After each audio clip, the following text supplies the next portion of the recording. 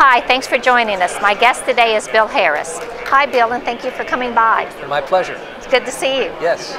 Now, you've had an interesting history with PayPal and Intuit, and you've done a lot of things with technology in the financial arena. Yes. And do you still see that evolving at a very rapid pace? Oh, completely. I think it's the most exciting time to be involved in what I've been doing for the past 20 years, which is financial technology. Why? It's not because the technology we have today is so much different. It's because it is so much better adopted.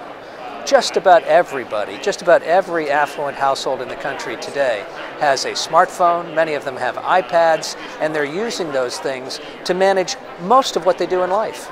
People don't go to Sears anymore, they go to Amazon. They don't go to the travel agent, they go to Expedia. And the frustrating thing is that your money, which should be digital, should be electronic, is sort of the last bastion of the wave to move to digital technologies. We're trying very hard, many people are trying very hard to change that.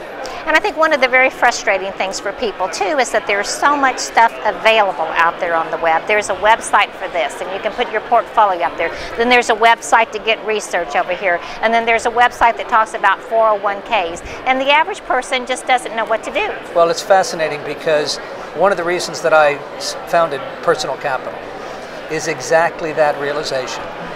Having spent many years of my life building some of these point solutions for various financial tasks, it finally dawned on me the biggest problem that most affluent households have is chaos. Exactly. Their accounts and their money are scattered. All sorts of different financial institutions, accounts, different websites, and so being able to bring it all together, I think, using digital technology to do that, hopefully can help reintegrate people with their money. Now, in terms of the actual technology, you said that it's not like it's not new, cutting-edge stuff that's just happened around the bend. But if somebody wanted to invest in just the technology end of it, what kind of companies would they be looking at? Well, I think on the financial side, there really aren't public companies that are doing sort of the leading edge stuff yet. Right. The public companies that I think are closest to doing that are people like Fidelity, Schwab, TD Ameritrade, people like that. Okay.